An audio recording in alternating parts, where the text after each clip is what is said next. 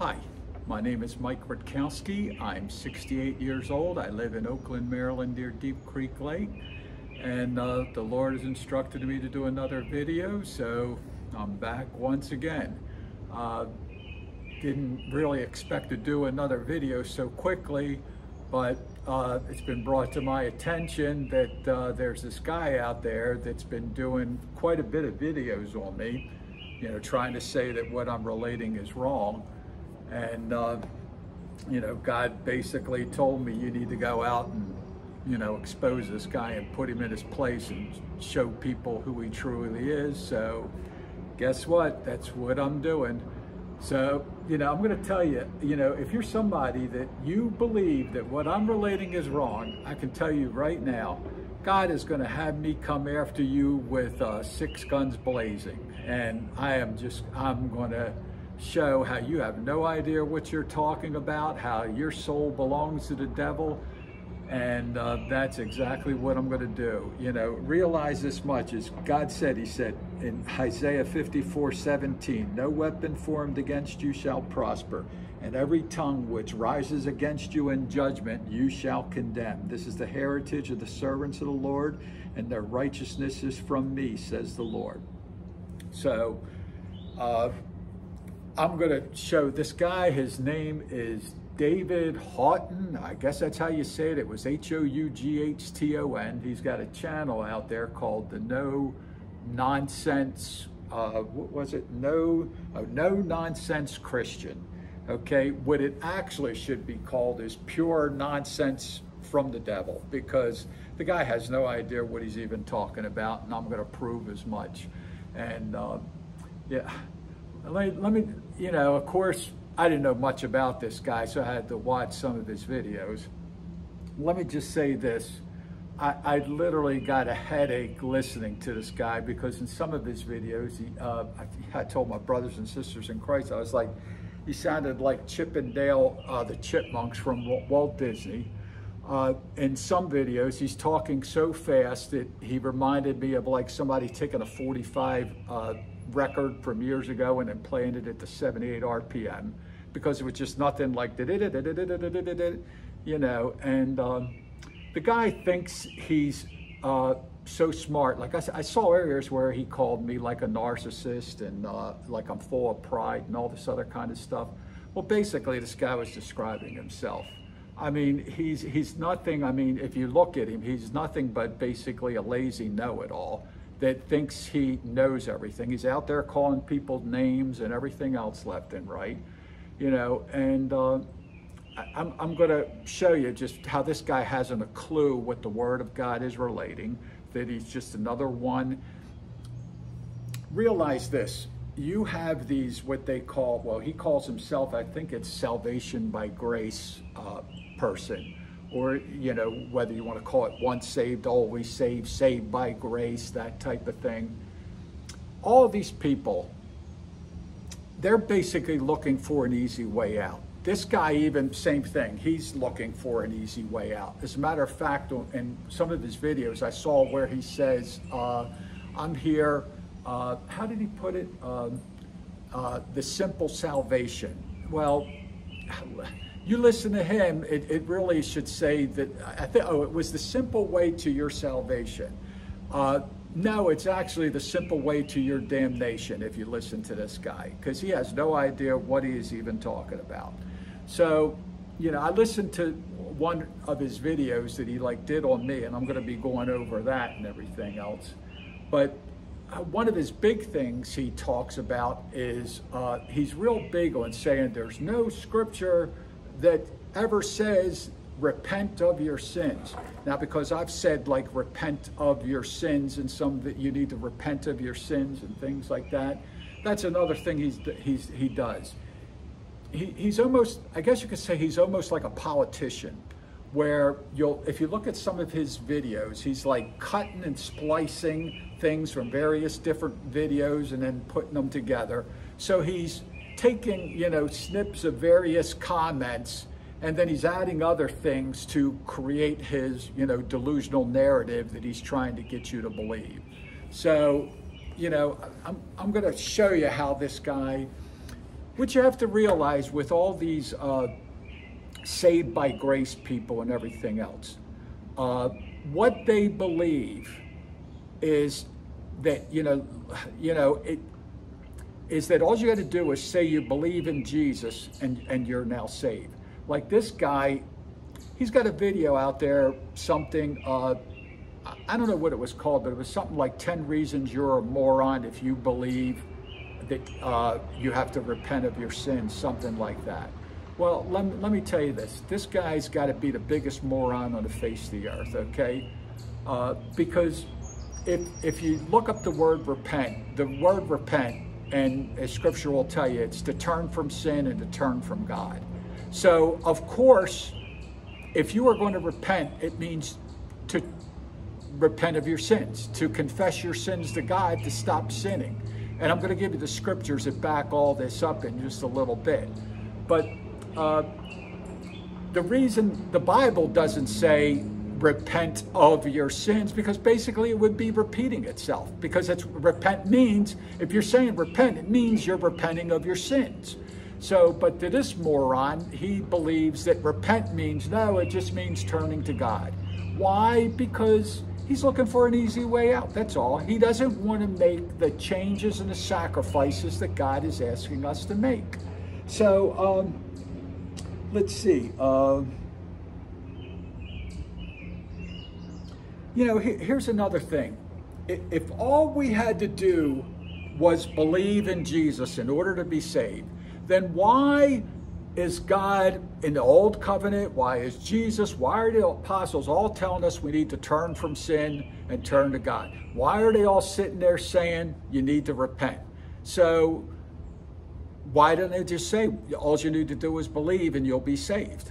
Well, this is where, these saved by grace people and everything else, these once saved, always saved people, they are just wicked souls. They all believe that it's impossible to stop sinning. And the reason they believe this, of course, is because they don't possess God's Holy Spirit. The only spirit that's guiding their life is the devil. They belong to the devil. They know nothing of God. And they're twisting the scripture verses in order to fit their delusional narrative. So, I'm going to go, let's see where we want to get here. I want to, this is in 2 Chronicles 7:14. I'm going to start towards the beginning. So God said, if my people who are called by my name will humble themselves and pray and seek my face and turn from their wicked ways, then I will hear from heaven and will forgive their sin and heal their land. Now, what he's telling you is, and I'm going to read the scriptures too, is that God is telling us, look, we're all born in sin. We're all born evil and wicked. This is another thing these people like to do. This guy, for example, too, I think he calls me a sinless perfectionist. I love how these idiots come up with these weird names and everything else and so forth there. Anything to justify, I guess you could say, their delusions in that regard and everything, okay? So when I say to people, look, I no longer sin, these, I guess you could say, nutcases, all they hear is, man, well, he's saying he's never sinned. No, I never said that. I was a sinner just like everybody else.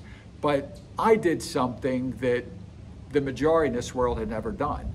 I turned to God with all my heart. I searched him out with all my heart. I went looking for the truth with all my heart.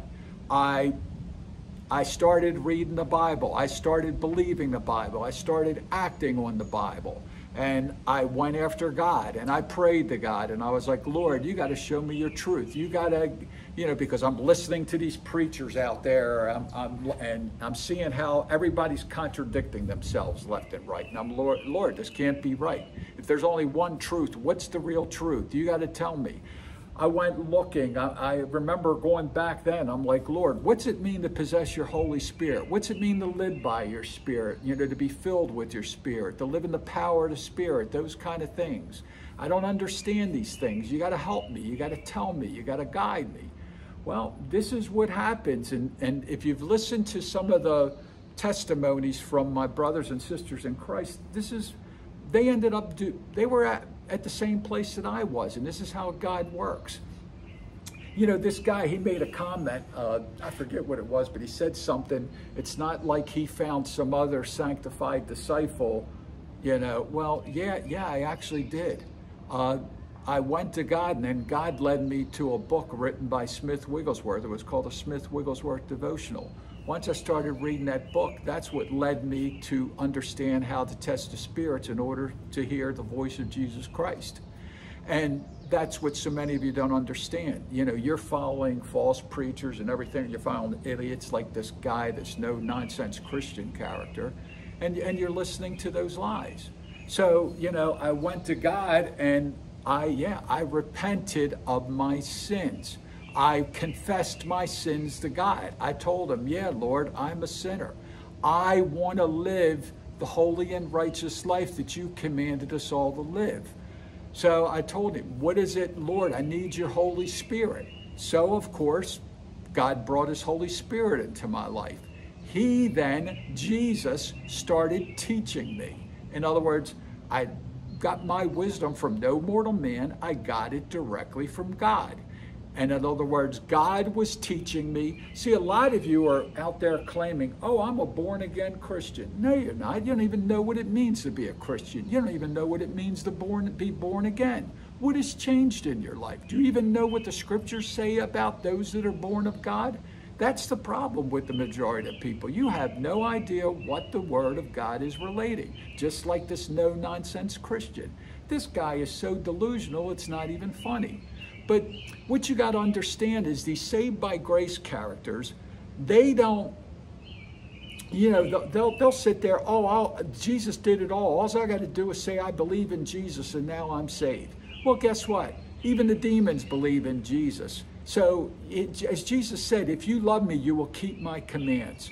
And do you know what a lot of these saved by grace characters believe? Well, they basically believe that if you're following any of the old covenant commands, then that means you're doing works, that you're trying to earn your way into salvation. And that just shows you just how clueless these people are. Because, you know, when Jesus said, if you love me, you'll follow my commands.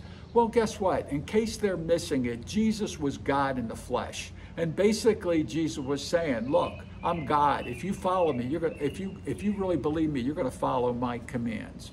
Now, what so many people are missing and that they don't understand is that in the old covenant, there was commands on how you were to, you know, obey God and follow God. There was commands on how you needed to worship God. There was commands in order to make atonement for our sins, for forgiveness of sins.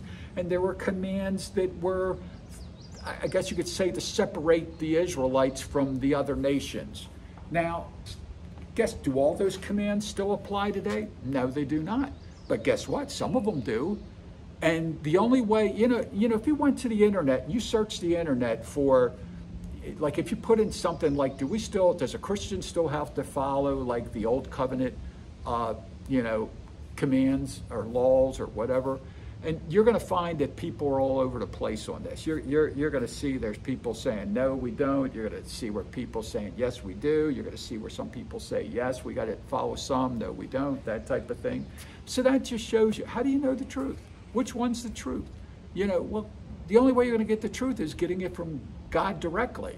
That's why you need to be able to talk to Jesus. You need to be able to hear his voice. Otherwise, you're going to be listening to like this nutcase, you know, lazy, put it plain simple word, slob that you ought to see some of this guy's videos. I mean, this guy's, he's a real lunatic. I mean, he's way out there. I mean, he's, you know, he thinks he's smart, but he's actually probably one of the stupidest people I've ever come across. He has no idea what he's talking about. As I said, he can't even understand the definition of repent. You know, that's how clueless this guy actually is. But you need to be able to talk to God in order to find out what's real, what's the truth. Well, guess what? I did that. I went searching for God with all my heart, and I learned how to talk to him. And that's what I've been relating to people in my videos and everything else. Anyway, we're all born in sin. We're all born wicked. We have to learn to become a child of God. Only the righteous are going to enter the kingdom of heaven. The unrighteous are not going to enter the kingdom of God. This guy says, oh no, I'm always going to sin. Well, guess what? It's because he's unrighteous. He doesn't possess God's Holy Spirit. The guy has no idea he's already condemned. He condemned himself because he's filling people's head with lies. He's leading people astray. There is no way on this earth this guy's going to be saved. Now, the saved by grace people, here's what they don't want to tell you and they don't point out. So I'm going to read some scriptures to you here, okay?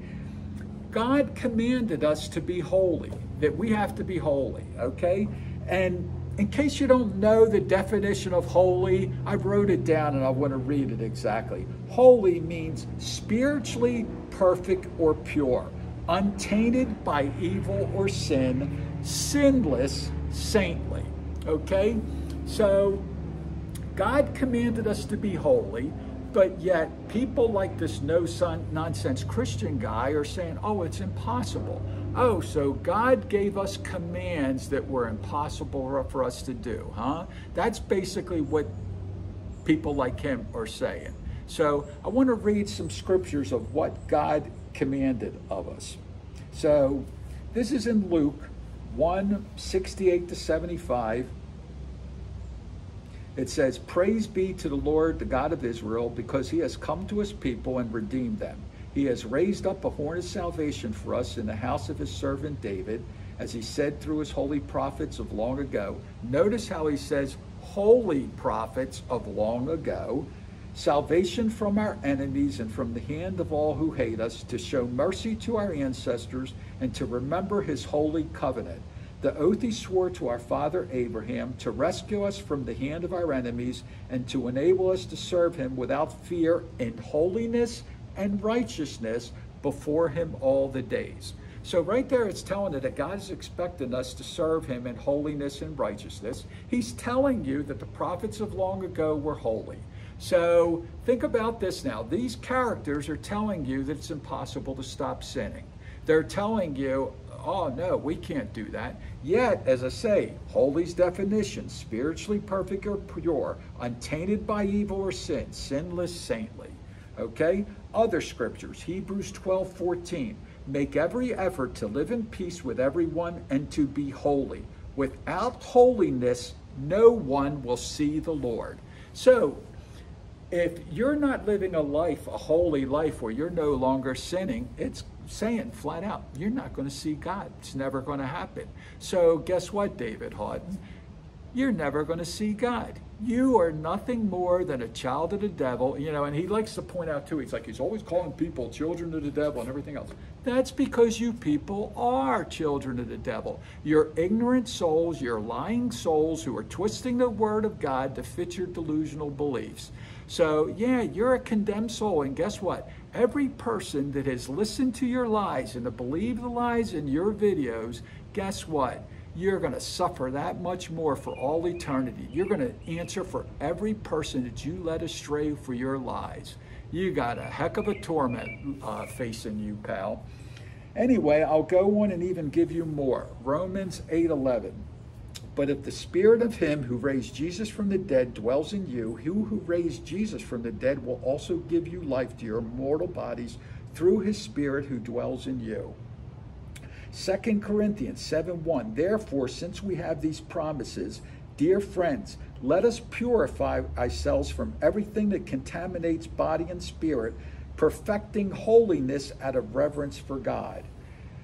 Revelation 22:14-15. Blessed are those who do his commandments, that they may have the right to the tree of life and may enter through the gates into the city. But outside are dogs and sorcerers and sexually immoral and murderers and idolaters and whoever loves and practices a lie. Okay? 1 Thessalonians 4:3-8. It is God's will that you should be sanctified, that you should avoid sexual immorality, that each of you should learn to control your own body in a way that is holy and honorable, not in passionate lust like the pagans who do not know God, and that in this matter no one should wrong or take advantage of a brother or sister. The Lord will punish all those who commit such sins, as we told you and warned you before, For God did not call us to be impure, but to live a holy life. Therefore, anyone who rejects this instruction does not reject a human being, but God, the very God who gives you his Holy Spirit. Leviticus 11:44, for I am the Lord your God. You shall therefore consecrate yourselves, and you shall be holy, for I am holy. By the way, consecrate. What's it mean? To make something holy, sacred, dedicated to, or to be set apart. Leviticus 19:1-2. The Lord said to Moses, speak to the entire assembly of Israel and say to them, be holy, because I, the Lord your God, am holy.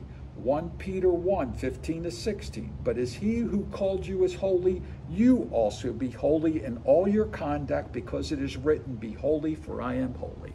So you got scripture over scripture where God is commanding us to be holy.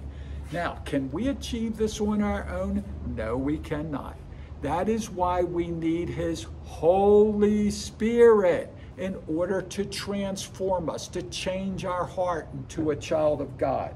I even made a script. Here's Ezekiel 36:26-27. I will give you a new heart and put a new spirit in you. I will remove from you your heart of stone and give you a heart of flesh. And I will put my spirit in you and move you to follow my decrees and be careful to keep my laws. Well, that is what happened with someone like me. I was a sinner just like everybody else. But I now turn to God with all my heart. I went searching for him with all my heart. I confessed my sins. I repented of my sins. I told him, Lord, I no longer want to sin. I want to live your holy and righteous life. I need your Holy Spirit. Teach me what it is that I need to do. Well, that is what happens then. Jesus then enters your life. He then guides you and teaches you how to be holy, how to become a true Christian who lives exactly like Christ lives. Well, all these kids out there that are trying to feed you this nonsense that, oh, we're saved by grace. We can, we can just, as I say, all we got to do is say we believe in Jesus and we're saved. They are filled with other nonsense. They're filled with lies. They condemn their souls. People, as I told you in my last video, somebody's saying that, I'm out there condemning people. No, I'm not. I just possess the wisdom to know how you've condemned yourself. Many of you on the internet, that's why God has me doing these videos, to expose all these false preachers on the internet and to show how they're nothing but children of the devil who are going to perish for all eternity. Well, this David Houghton character, as I said, this guy is clueless as he comes. He thinks he's smart. He acts like a know-it-all, but he doesn't know anything. And I'm telling you now, people, run from this guy. He's a pure idiot. He's really, I'm telling you, as stupid as they come. So again, he says, oh, anybody that says we need to repent of our sins is a moron. That's kind of like how he talks. He's like some English, lunatic off the deep end. I want to read you a couple definitions of repent. Okay, this is the Merriam-Webster Dictionary. It says repent means to turn from sin and dedicate oneself to the amendment of one's life, to feel regret or contrition, to change one's mind. Oxford's Language Dictionary says feel or express sincere regret about one's wrongdoing or sin. Cambridge Dictionary has it to say to be very sorry for something bad that you have done in the past and wish that you had not done it. Then it offers this sentence using repent in a sentence, and it says, he repented, and it has in parentheses, of his sins just before he died. Gee, why does it have he repented of his sins in there? Because that's what repent means, to repent of your sins, to turn from sins. So there's no reason for it to say it in Scripture, because if you really knew the definition of repent, you would know that it means it's telling you to repent, to stop sinning, to confess your sins. So I now, I want to show you what God had commanded us and what so many of you have not done, and why you're leading an ignorant and deceived life, why you have sickness in your life and everything else. It's because you're following nutcases like this guy from the No Nonsense Christian channel. And as I said, I don't even know why, he's not a Christian in the least. This guy is so far from being a Christian, it's not even funny. Anyway, 1 John 1:9 says, if we confess our sins, he is faithful and just to forgive us of our sins and to cleanse us from all unrighteousness. Who's an unrighteous person? Someone that sins, okay? Then in Leviticus 5:5 it says, and it shall be when he is guilty in any of these matters that he shall confess that he has sinned in that thing. Psalm 32:5, I acknowledge my sin to you, and my iniquity I have not hidden. I said, I will confess my transgressions to the Lord, and you forgave the iniquity of my sin. Proverbs 28:13, he who covers his sins will not prosper, but whoever confesses and forsakes them will have mercy. What does forsake mean? Abandon, give up, to renounce, to turn away entirely, desert, to quit or leave entirely. Everything's telling you that when you repent, you have to turn from sin. You have to walk away from sin. You go to God, you confess your sin, you tell him, Lord, I'm a sinner, I no longer sin. You ask him for his Holy Spirit, he will then give you. But you have to really mean this. You have to believe it. You have to search God out with all your heart. If you're just going about it haphazardly, it's never going to happen. You know, you're going to end up like one of these, you know, this David Houghton character and everything else. I'm now going to read you a couple of scriptures about repent, okay? This is in Luke 13:155. There were some present at that very time who told him about the Galileans whose blood Pilate had mingled with their sacrifices. And he answered them, do you think that these Galileans were worse sinners than all the other Galileans because they suffered in this way? No, I tell you, but unless you repent, you will likewise perish. Or those 18 on whom the tower of Siloam fell and killed them, do you think that they were worse offenders than all the others who lived in Jerusalem? No, I tell you, but unless you repent, you will all likewise perish. Okay, Acts 2:38, Peter replied, repent and be baptized, every one of you, in the name of Jesus Christ for the forgiveness of your sins, and you will receive the gift of the Holy Spirit. Acts 3:19-20, repent therefore and turn back that your sins may be blotted out, that times of refreshing may come from the presence of the Lord, and that he may send you the Christ appointed for you. Again, yeah, David, moron, we know, moron, that the Bible never says repent of your sins. But see, where most of us know that when you say repent, that means repent of your sins. That's why people like me have to say you need to repent of your sins, because there are many clueless and ignorant souls like yourself that doesn't understand that that's what repent means. You know, you believe like the nonsense that you believe. Oh, I don't have to stop sinning. It's impossible for me to stop sinning. You know, that kind of nonsense you hear out of this guy's mouth. You know, all I had to do is turn to God. That's the simple gospel way to salvation. No, that's the simple way to condemn your soul for all eternity. And that's exactly what this guy has done. So, again, I'll read Ezekiel 18 to prove this is also for all these people out there that are pushing this once saved, always saved narrative, where they're saying, oh, once I say I believe in Jesus, I can never lose my salvation. These people are total nutcases, and they have no idea what the Word of God is relating.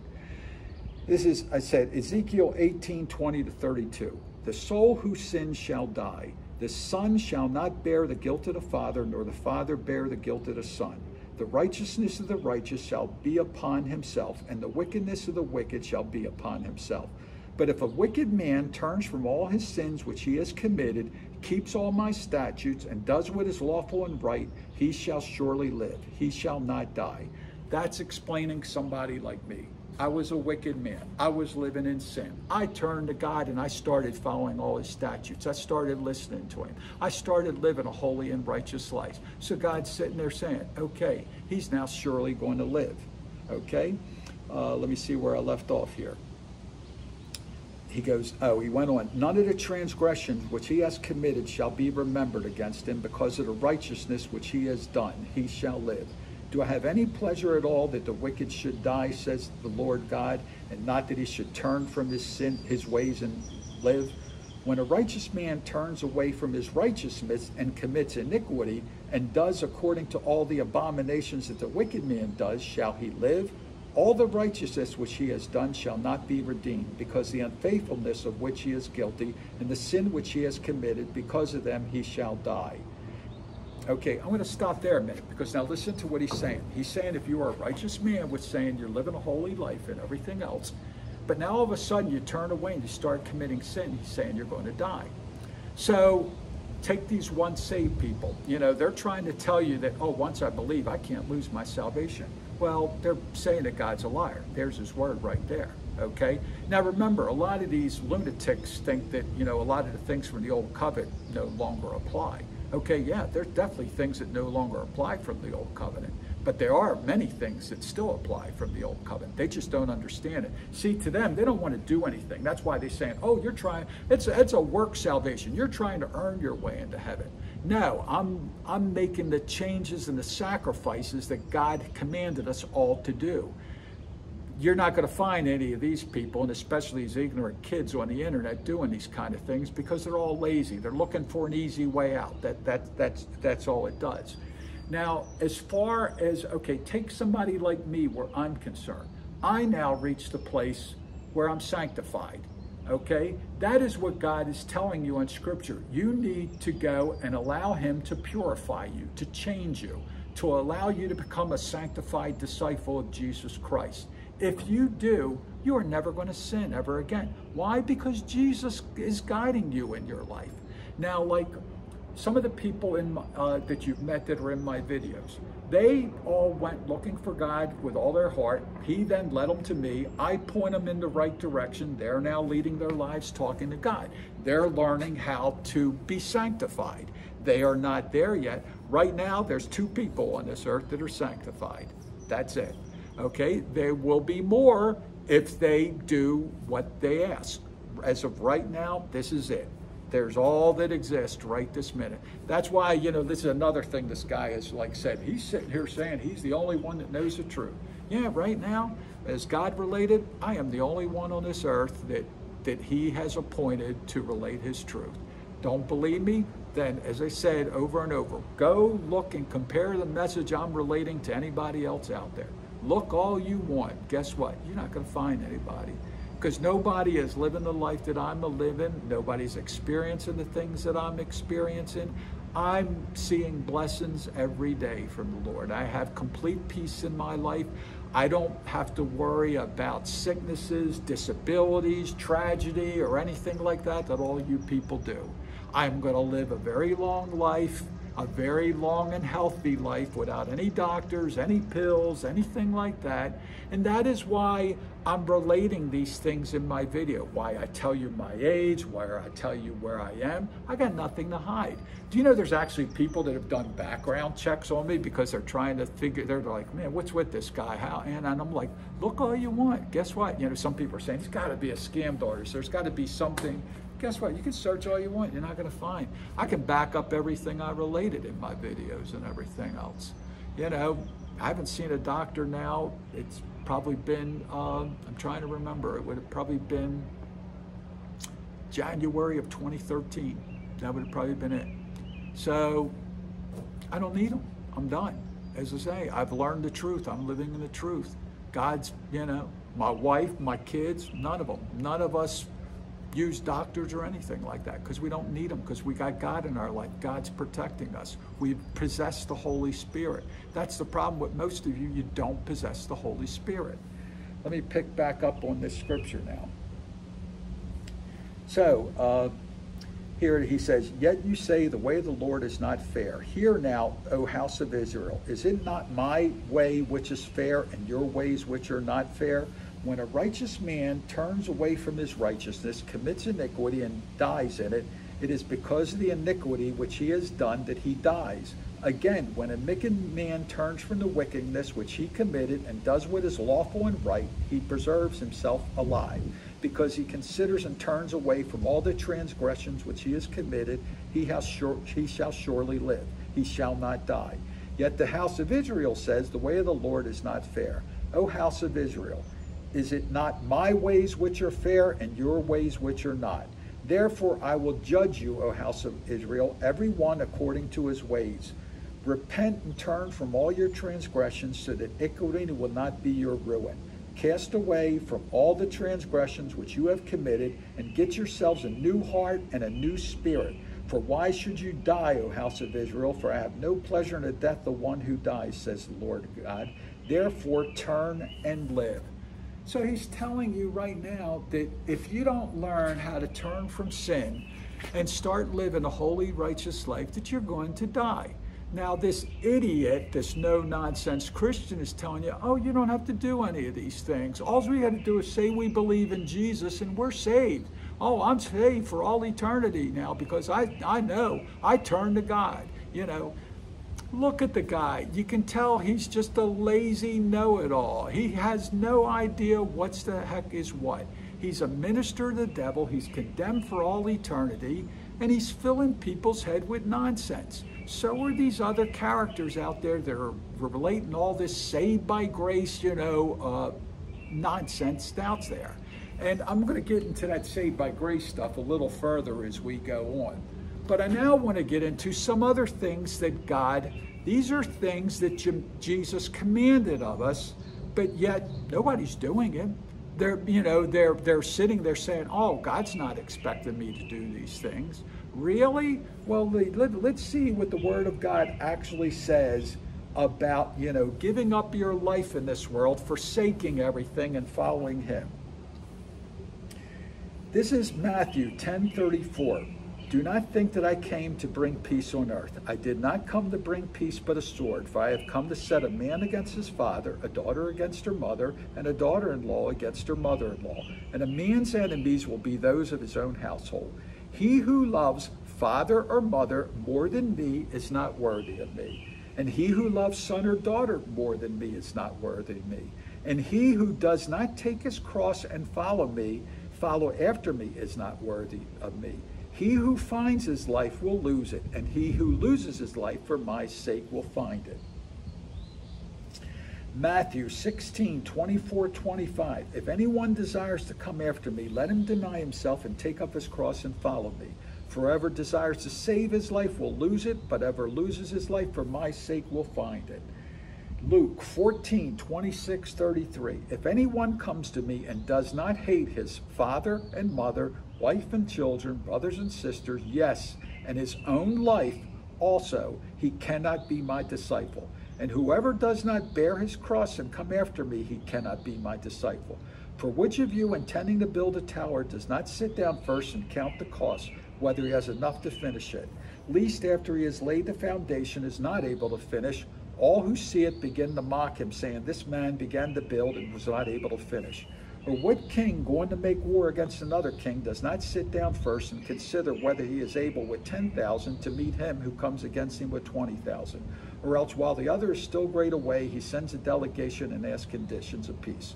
So likewise, whoever of you does not forsake all that he has cannot be my disciple. So how many of you have actually done those things? How many of you have walked away from mother, father, brother, sister? How many of you have forsaken everything in your life? Guess what? If you haven't done it, you don't know God. You don't know Jesus. You're living a lie. You have no idea what the Word of God is relating, and you're trying to find an easy way out. That is where some of my brothers and sisters are actually struggling right now. That's what God has had me relating to them, in our group. We'll be getting together, within 2 weeks. And a couple of them are going to be giving you their testimony as to what has happened in their own life and everything else. So, but they're finding it hard because they got family members coming against them, and they're learning things. For example, take my wife for example. Her mother got cancer and everything else. So of course Linda's trying to tell her mother the truth that look, you don't understand what Jesus did for you. You need no doctors. You need no pills. Her mother, on the other hand, of course, is sitting there going, "Oh, Linda, I got." How does she put it? She's like, "I can't listen to your nonsense. I got people praying for me." So Linda's telling her the truth, but yet she thinks that she's got people praying for her. She, as I said, she didn't realize that doctors and nurses are working for the devil. So that is why someone like my wife or any of my other brothers and sisters, you're never going to see us at a hospital. You're never going to see us go with a relative to a hospital or anything like that, because we'd be a hypocrite. We'd be living a lie. Why would we go to the den of the devil? We're living in the truth. We need no doctors or pills. So why would I go to a hospital? Why would I go and try to invite the devil into my life? You know, this world is trying to tell you that doctors and nurses work for God. No, they don't. They work for the devil. They don't know the truth. And anybody, as I say, you know, again, read Deuteronomy 28. If you're disobeying God, that's why sickness is going to come into your life, because you're living in sin. You know, it has nothing to do, like a lot of these false preachers are saying, oh, it's because we live in a falling world. There's no scripture that relates that nonsense. There's no scriptures at all that relate that stuff. So these guys, as I say, like this no-nonsense Christian nutcase, you know, listen to them. Over and over, they're telling you, oh, it's impossible for us to stop sinning, okay? So I'm going to read you some scriptures as far as that's concerned now. So, well, before I do that, I'm at this part. Yeah, now think about this. They're telling you that they can't stop sinning, but yet they're going to be saved, okay? I want to read you a couple scriptures now that's showing you how that's all a lie, okay? That they're sitting there saying, oh, I can continue in sin, but I'm still going to be saved because I believe in Jesus Christ. So 1 Corinthians 6:9-10. Do you not know that the unrighteous will not inherit the kingdom of God? Do not be deceived. Neither fornicators, nor idolaters, nor adulterers, nor homosexuals, nor sodomites, nor thieves, nor covetous, nor drunkards, nor revilers, nor extortioners will inherit the kingdom of God. Now remember, like 1 John 1:9 was talking about, you know, he needs to cleanse you of all your unrighteousness, okay, of your sins. So this guy's telling you that he's still a sinner. It's impossible for him to stop sinning. Well, right there, it's telling you he's unrighteous then, which means there's no way he's going to enter the kingdom of God. Okay, Revelation 21:7-8. He who overcomes shall inherit all things, and I will be his God, and he shall be my son. But the cowardly, unbelieving, abominable, murderers, sexually immoral, sorcerers, idolaters, and all liars shall have their part in the lake of fire, which burns with fire and brimstone, which is the second death. Okay, he who overcomes, what are you overcoming? You're overcoming sin. But of course, that no-nonsense guy would probably tell you something different, that it means something different, because he's looking for an easy way out. 1 Peter 4:17-18. For it is a time for judgment to begin with God's household. And if it begins with us, what will the outcome be for those who do not obey the gospel of God? And if it's hard for the righteous to be saved, what will become of the ungodly and the sinner? So think about it. Peter's telling you it's hard for a righteous person to be saved. So if it's hard for a righteous person to be saved, what do you think is going to happen to the people who are ungodly and who are still sinners? They're going to go to hell. No ands, ifs, or buts about it. So here's this idiot guy and all these other people out there that's saying, oh man, I can't stop sinning. It's impossible for us to stop sinning. Yeah, it's impossible for you to stop sinning because you don't possess the Holy Spirit of Jesus Christ. The only spirit you possess in your life is the devil. That's why you can't stop sinning, and that's why you're going to be condemned for all eternity. So, where are we now? Let's see. Okay, so, again, these guys are saying they can't stop sinning. You know, that it's impossible to stop sinning. You know, so I'm going to read you these scriptures. 1 John 3:4-9. Whoever commits sin also commits lawlessness, and sin is lawlessness. And you know that he was manifested to take our away our sins, and in him there is no sin. Whoever abides in him does not sin. Whoever sins has neither seen him nor known him. So right there, so this David Houghton guy's telling you he still sins. Okay, guess what? The scripture's telling he doesn't know God, doesn't know in the least. So why are you people even listening to him? As he says here, whoever abides in him does not sin. That's somebody like me. I no longer sin. I know God. I abide in God. I possess his Holy Spirit. Little children, let no one deceive you. He who practices righteousness is righteous just as he is righteous. So I'm practicing righteousness. I'm living a holy and righteous life. I'm doing what God is asking me to do. So in his eyes now, I'm righteous just as he is righteous. He who sins is of the devil, for the devil has sinned from the beginning. So the David Houghton guy, he's telling you he can't stop sinning. He's of the devil. Plain and simple. Wake up, people. For this purpose, the Son of God was manifested that he might destroy the works of the devil. Whoever has been born of God does not sin, for his seed remains in him, and he cannot sin because he has been born of God. His seed remains in him. Who? Jesus Christ dwells inside of me. I can't sin because I'm born of God, because Jesus dwells in me. He's guiding me. He will not lead me into sin. It will not happen. I am now born of God. So if you're one of these people out there saying, oh, I'm a born again Christian, and you still got sin, you still got sickness in your life, guess what? You're not a Christian and you're not born again. You have no idea what you're even talking about. 1 John 2, 3-6. And by this we know that we have come to know him, if we keep his commandments. Whoever says, I know him, but does not keep his commandments is a liar, and the truth is not in him. But whoever keeps his word, in him truly the love of God is perfected us. By this we know that we are in him. Whoever says he abides in him ought to walk in the same way in which he walked. There you go. If you're not living your life exactly like Christ, then you don't know God. You're a liar. You're living in sin. You have no idea what you're talking about. And, you know, a lot of these people will come to me and, you know, they'll say, man, you're mean, nasty, you're saying all these things, you call people children of the devil and everything else. Well, as my brothers and sisters will tell you, I don't mince words. I speak truth. And I'm not afraid to come right out and tell it exactly like it is. And, you know, my one brother comes up to me a lot of times and says, man, you go right for the heart. You just go and, you know, and it's like, yeah, because I'm not going to fool around with somebody that's trying to spread lies and things like that and everything else and so forth. So, yeah, I'm going to come right out and tell you that this David Houghton character, he's nothing but, yeah, he's a moron. He's a child of the devil. He's a condemned minister of the devil that's going to perish for all eternity. He is evil, he is wicked, and he is leading people astray.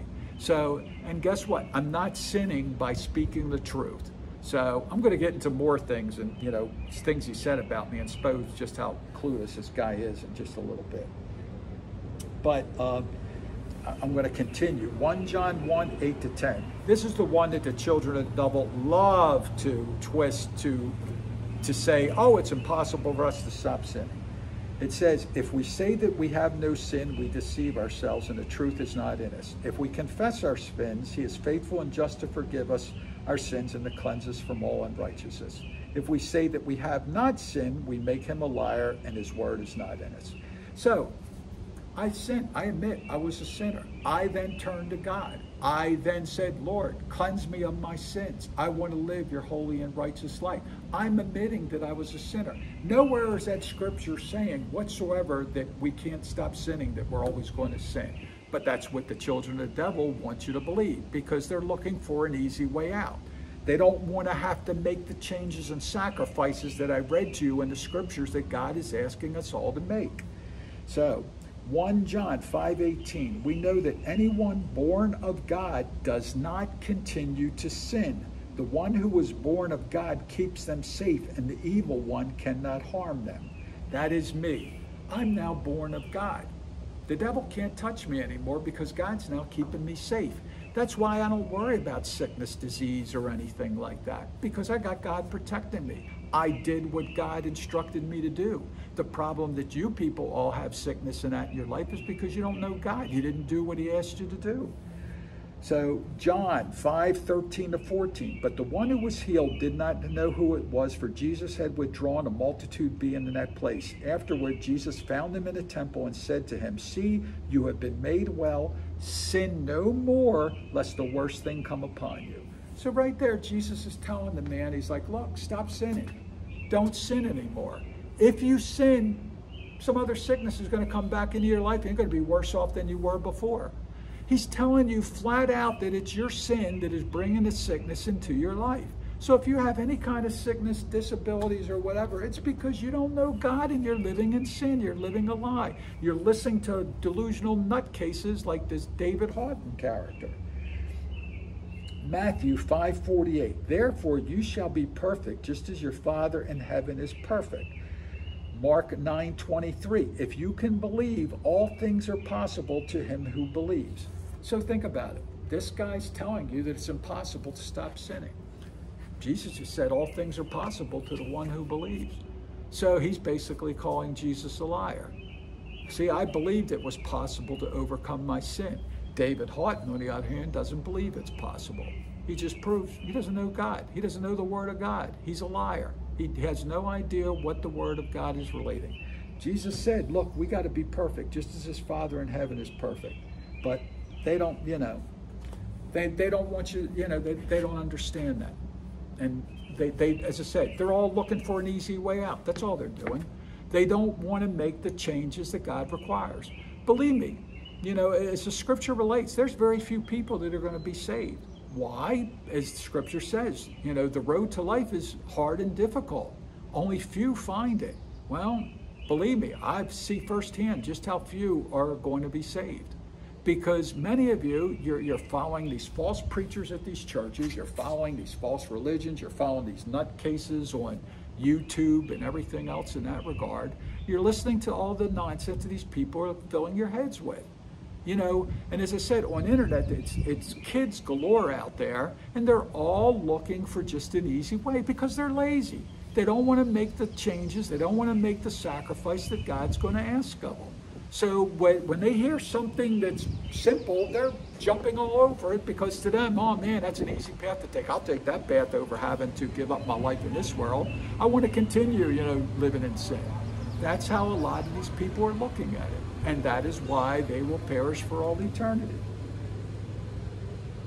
So let's now, I want to get into some of the comments he made about me in the one video and so forth that I was watching. So, of course, he's trying to say that I'm wrong in regards to testing the spirits and achieving sanctification. And he goes on to say that I'm the only one that's preaching truth. Well, guess what? That is correct. I'm telling you right now. When God had asked me to do these things, did I know that much? No. I asked him. I was like, who else is out there? I went looking for, and he told me, he's like, right now, you're it. You're the only person out there. And believe me, that was a hard pill for me to swallow at the time. But I can tell you right now, I understand. And to say, search all you want. You're not going to find anybody relating the message that I'm relating. It's not out there. You can look all you want. You are not going to find it. It's just not there. Listen to what I'm relating and then listen to what other people are relating. As I said, I'm not asking you to follow me. I don't ask anybody to follow me or subscribe to me. In fact, I'm constantly yelling at some of my brothers and sisters, telling them, hey, look, you're trying to use me as a crutch. I'm not God. You need to go directly to God. You need to learn from him yourself. A lot of people are looking to, I guess you could say, have what I have in my life, but they don't want to make the effort and the changes that need to be made in order, they don't want to do the sacrifices that I had to do. I listed all the things that I had to do in order to get here. I had to give up, my job, my company, family, friends, my wealth. I gave away, boats, cars, homes. I did all these things. I did whatever God asked me to do. I did his desire and not mine. It's not my desire to do these videos or whatever. It's God's desire. I do this because he instructs me to do it. I do what he asks me to do. Well, that's a lot of your problems. You don't want to make those sacrifices. You don't want to have to give up. Yeah, my wife, she had to walk away, for example, from her parents. They wouldn't accept the truth. They wouldn't get it. And God just finally said, look, just walk away from them. Give it, they want to believe and continue in the lies, let them continue in the lies. It got to the place to where her own parents, her own father, and that cut her out of his will. That's how bitter and everything they become. It just because they don't understand. Linda, now I can tell you right now they're regretting all their moves because now they realize what Linda was trying to do for them. And as I say, it's all too late. They, as I say, they condemn their souls for all eternity. They will now suffer for all eternity.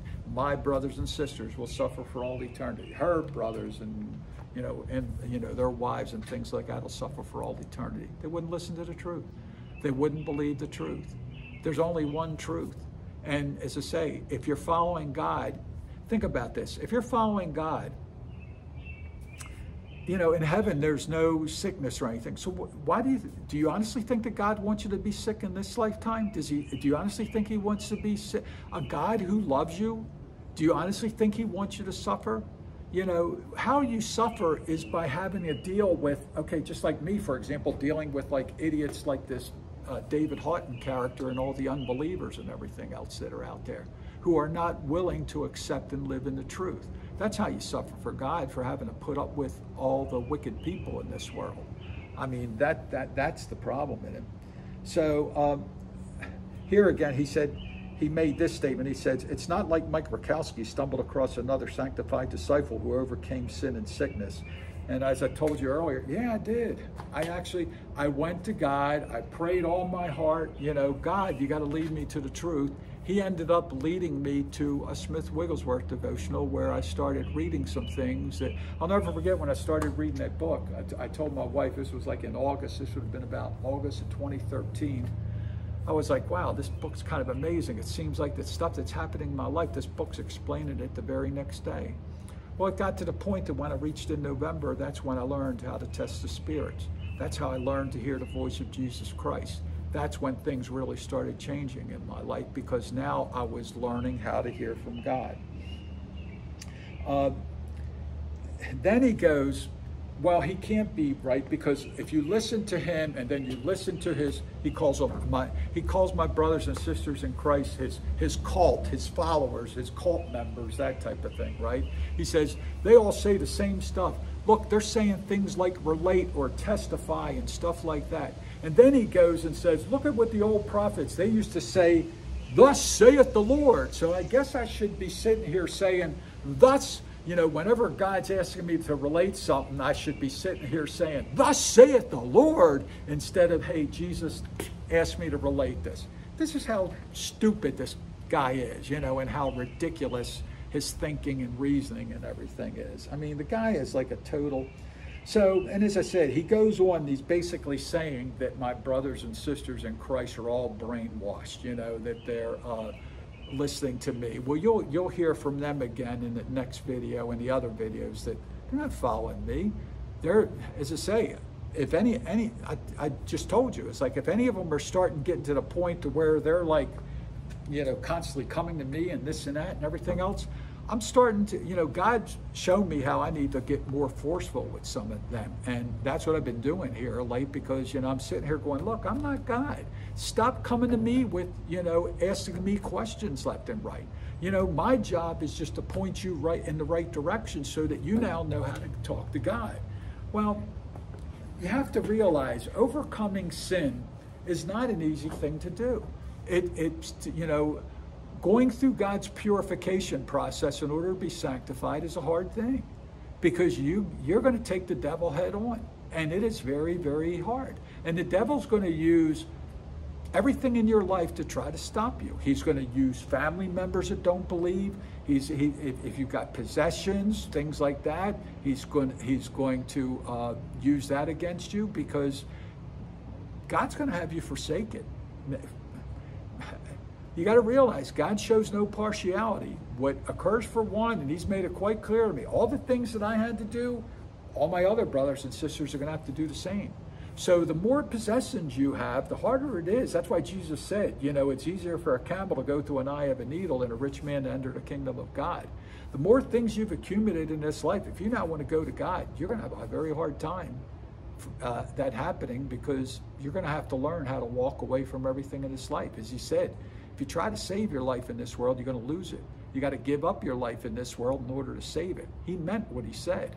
So if you haven't given up your life, you don't know God. You don't know the first thing about God. You're living a lie. You are living a lie, and you will perish. No ands, ifs, or buts about it. So then let's see.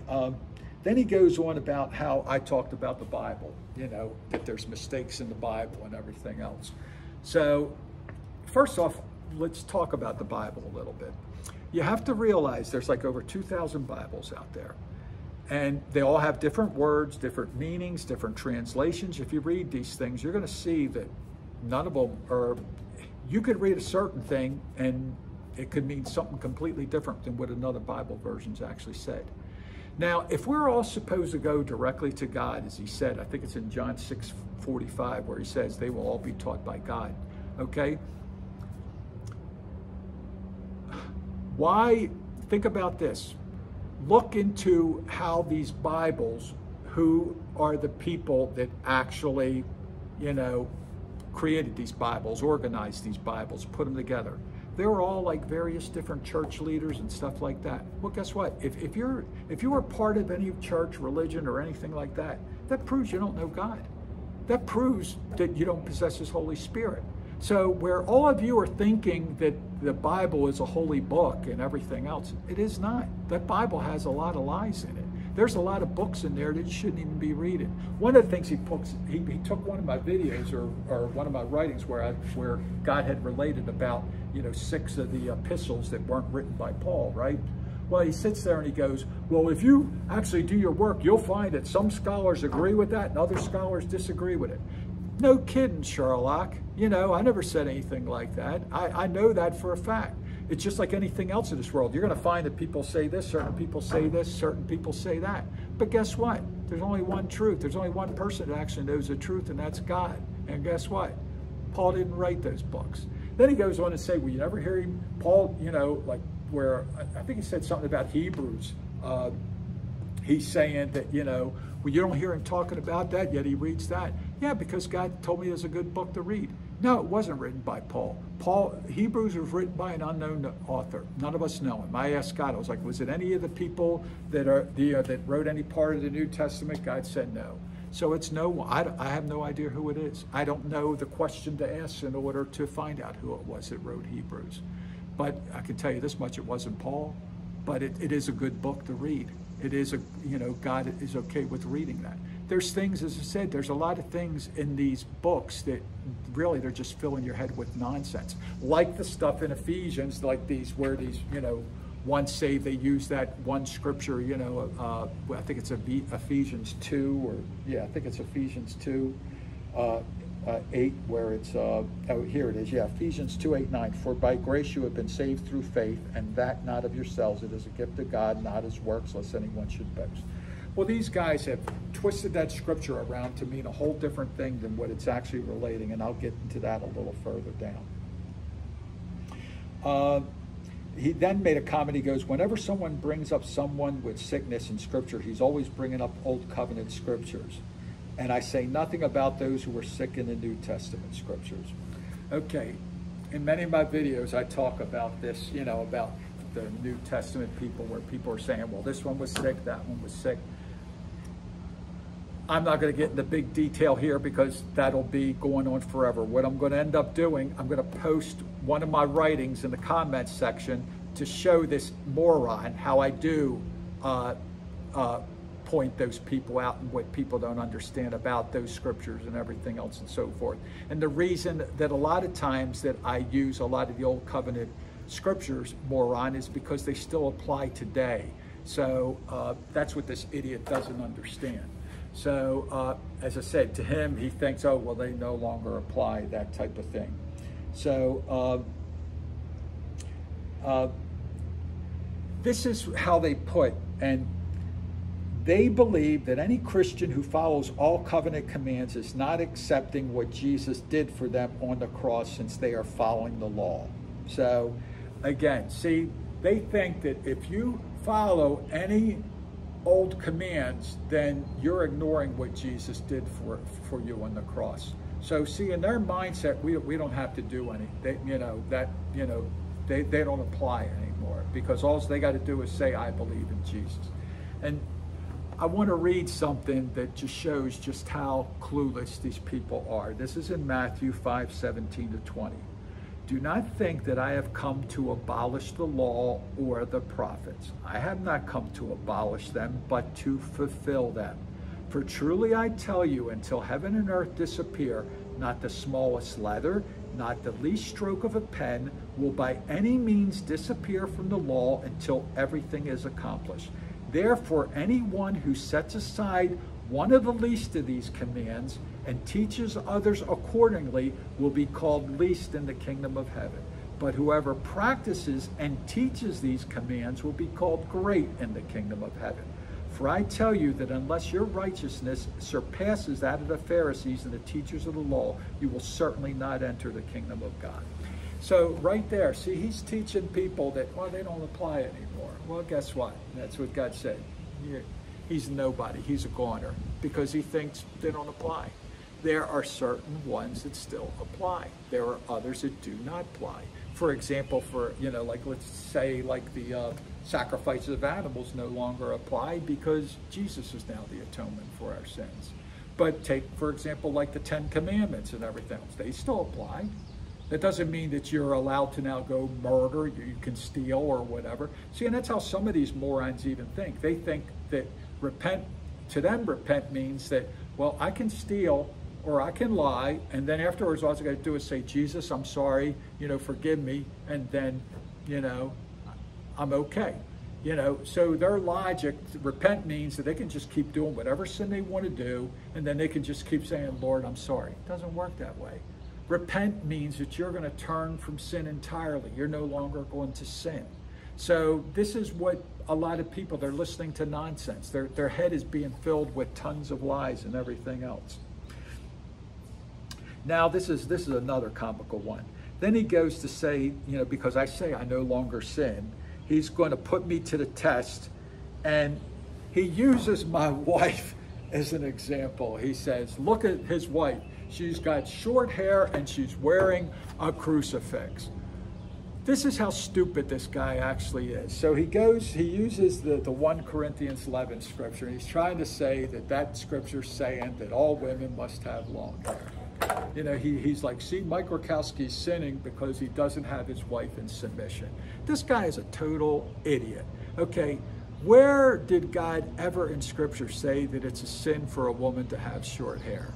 What the idiot doesn't understand about that 1 Corinthians 11 scripture is like it's talking about head coverings and everything else and a woman submitting to her husband and that type of thing. What you'll find if you know how to talk to Jesus, okay, how this world symbolizes that a couple are married, they normally do it with rings, okay? Do you know any kind of scripture where God ever told you to do that? No, it's not.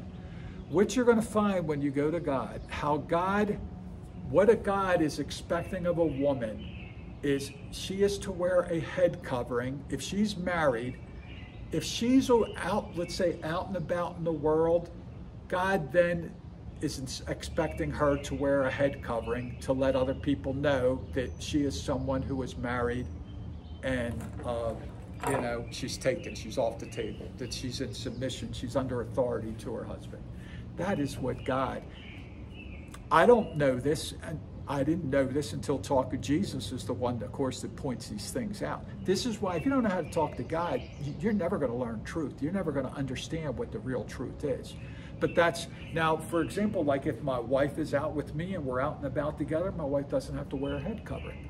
It only applies when my wife is separated from me and she's out around where, let's say she went to the grocery store alone and there's going to be men in the grocery store.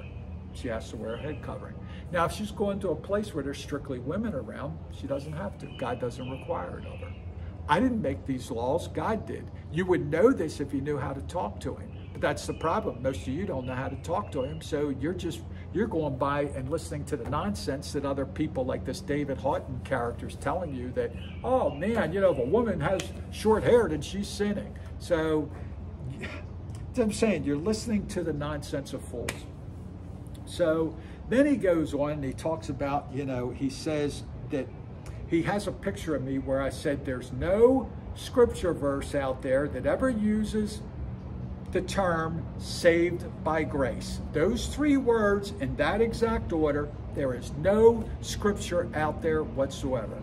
Then he pulls a clip from this Smack 77 nutcase who's sitting out there going, hey, stupid, yes, there is there too. No, Jack Smack 77, there's not, stupid. There is no scriptures. You may think there's two, but there is no scripture out there whatsoever that uses those words, saved by grace. Again, listen to what Ephesians 2:8, and I think the other one he's using is probably in Romans 11 or whatever. But if you read 2:8, it says, for by grace you have been saved through faith. Okay? Doesn't say you're saved by grace. What that's saying, it's by God's grace that he is allowing you to be saved through your faith. So you're not saved by grace. His grace alone is not what's going to save you. You have to now make the changes that he's asking you to make. So then he's like, I'm going to now show you how he's not even, doing what he's saying and everything else. And he starts saying, look, he said, accept Jesus into your life. He's like, where's the scripture that says that? This is how ridiculous this guy is going, okay? I mean, okay, are you not supposed to accept Jesus into your life? If you want to gain salvation, are you not supposed to accept Jesus into your life? That's how idiotic this guy is. Then he goes, of course, with the repent of your sins again. Look, he said repent of your sins. Yeah, the reason I say, I could just say repent. But the reason I say repent of your sins is because there's morons like yourself that don't understand that when God's saying repent, that you have to repent of your sins. So this is, as I say, this guy is a complete loser, to put it in plain and simple words. He thinks he's a know-it-all, but he's actually, as I say, he's nothing but just basically a lazy bum. That's all he truly is. He's trying to pretend that he knows scripture when he doesn't have the slightest idea what the word of God is relating. He is nothing but a condemned liar. Don't listen to this fool, people, because he's a fool. He's a nutcase. So, of course, then he talks about me overcoming, he's sitting there saying he's overcome sin and sickness. Yeah, I have. Yes, I have. I don't have to worry. I don't spend a penny on doctors or anything and so forth. And if you listen, as I say, to my brothers and sisters in the videos, you'll see that they're doing the same thing. What you've got to understand is this, and I want to read something because, let me find that scripture verse, because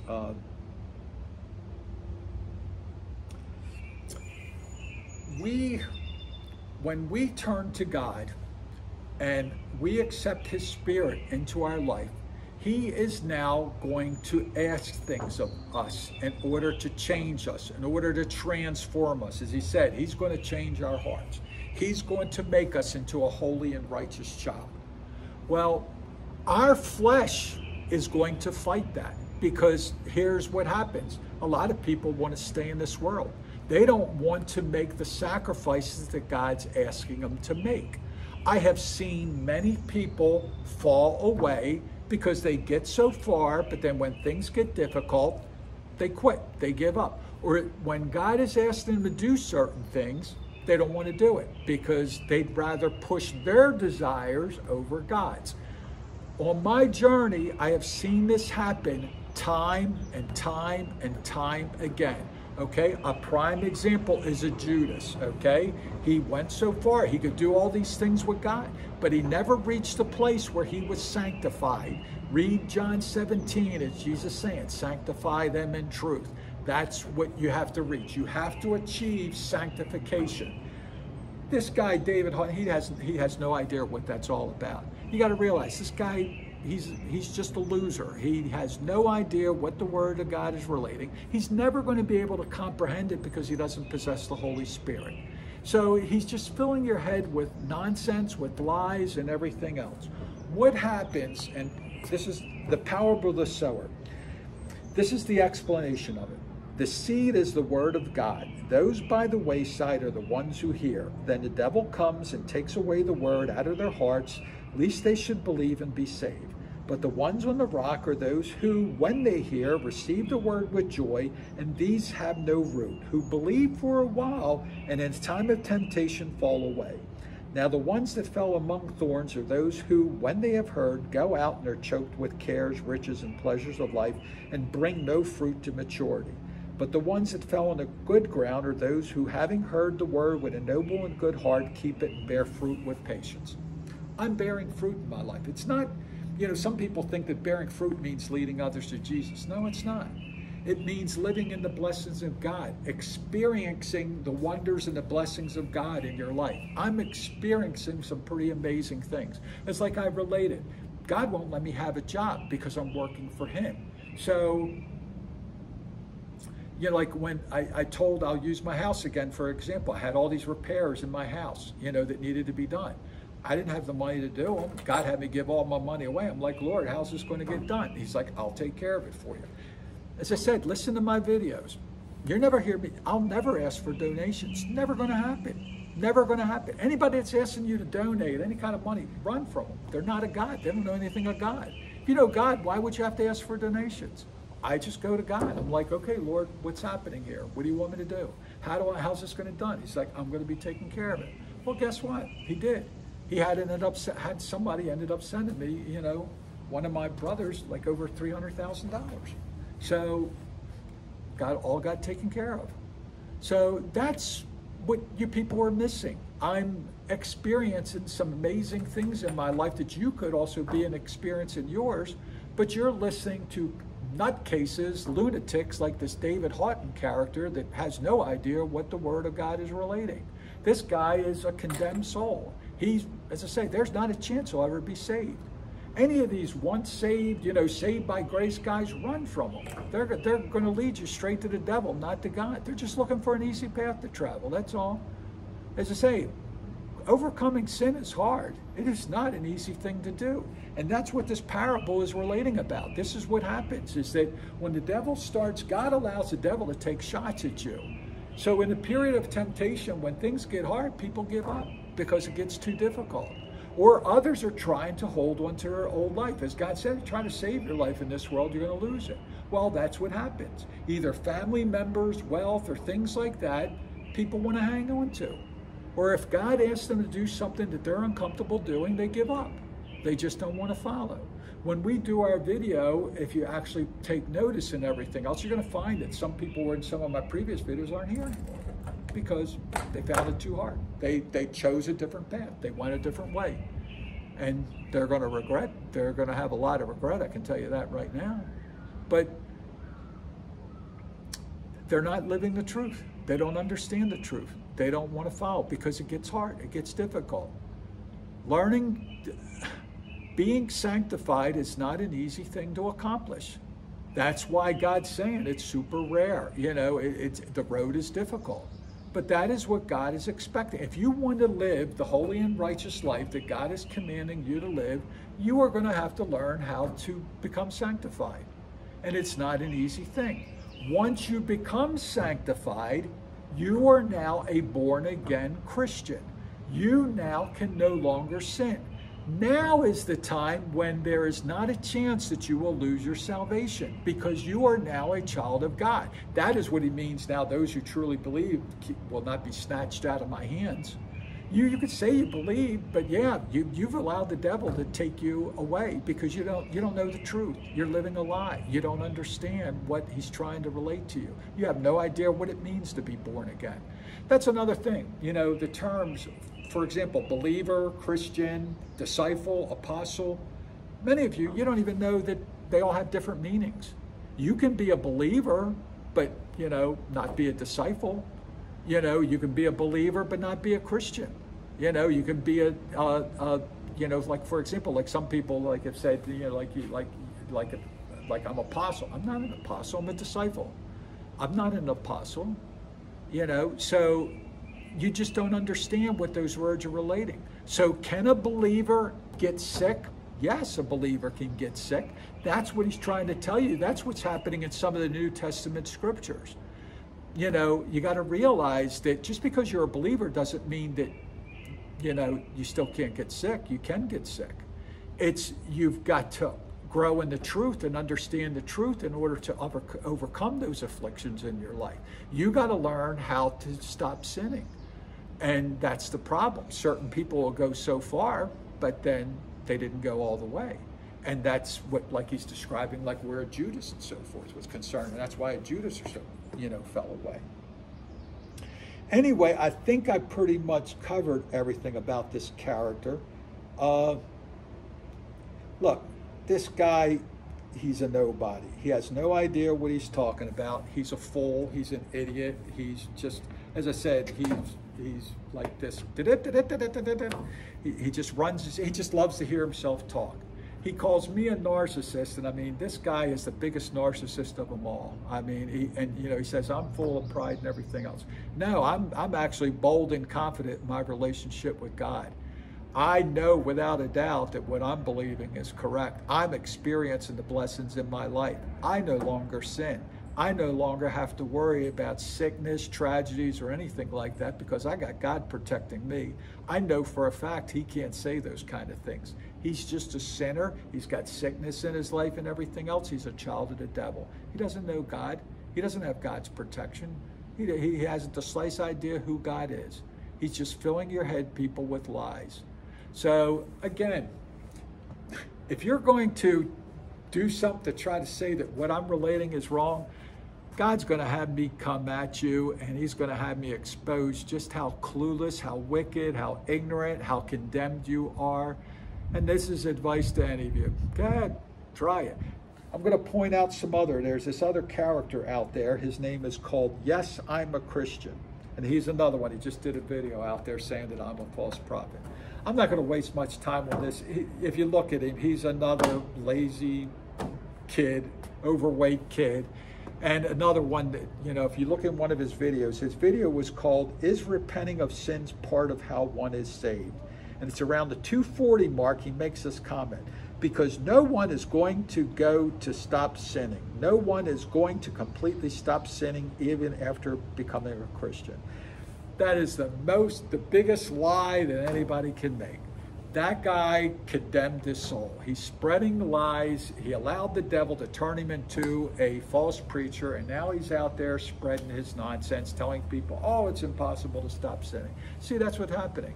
All these kids, they'll hear my testimony, and because they're looking for something easier, they'll sit there and say, oh, we can't stop sinning. There's no way. So that's it.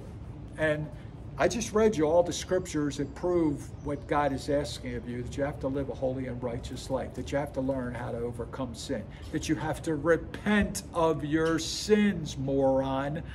So anyway, I'm done. I think I've done enough to show you that this guy is just a total loser. So people,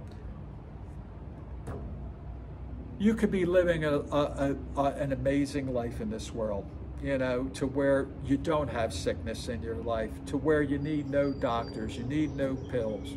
A woman recently wrote to me, saying that she's got like a 6-year-old son with a disability and everything else.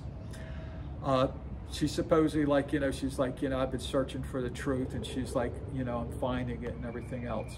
I tried to tell her, I'm like, look, if you want to talk, contact me. She's still like, if you don't understand what I'm relating is the truth, then even if you slightly think that what I'm relating is the truth, then you'd better contact me so that I can point you in the right direction.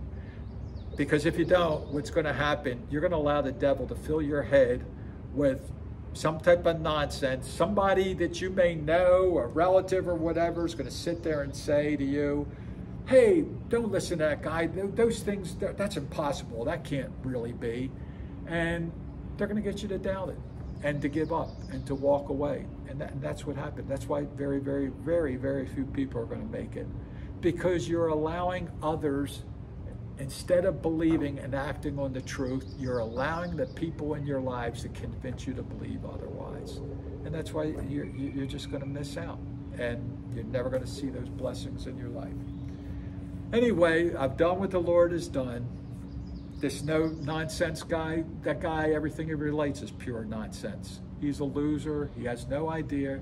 He's a minister of the devil. He's condemned for all eternity. There is no chance that guy's ever going to be saved.